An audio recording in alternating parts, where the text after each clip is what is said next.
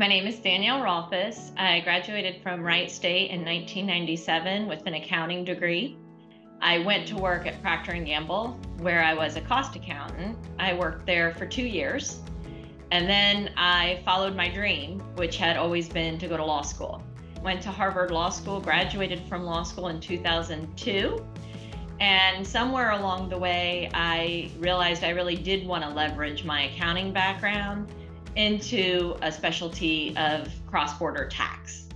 I have spent most of my career helping advise, really large corporations in cutting-edge industries like West Coast tech and how to navigate the ever-changing global tax rules. I think Wright State really prepared me for the career path I chose because of the individual attention I got from several professors in the accountancy program. The degree of individual attention I got from Wright State really exceeded all of my expectations. I think I got tremendous value from my education at Wright State, which really did prepare me to enter, Harvard and eventually corporate tax.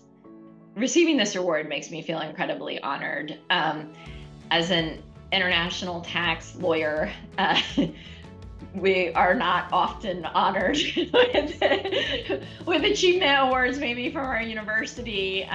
It's just what we do is a little bit less accessible, but I'm glad that I've stayed close to the university, that I continue to have that relationship with the university that has meant a lot to me, including through my work on the foundation.